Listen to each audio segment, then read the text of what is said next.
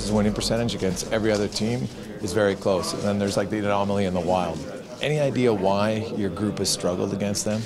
I wish I had an answer for you there. You know, we understand that it's been like that. I mean, obviously last year I think we played them 3 times and they beat us bad all 3 times, and obviously we're down 1 to them already this year. So I have to find a way to get a win against them. I thought we played a competitive game under some different circumstances in Minnesota. There, I thought we.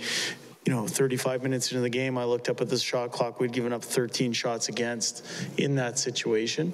They're a good team. They're going to test us and challenge us, and we're going to be ready for them tonight.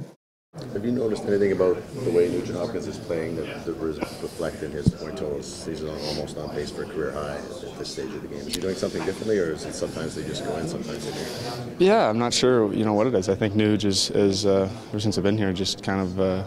Just Mr. Consistent. Sometimes it doesn't go in for him all the time, but that's the way it goes.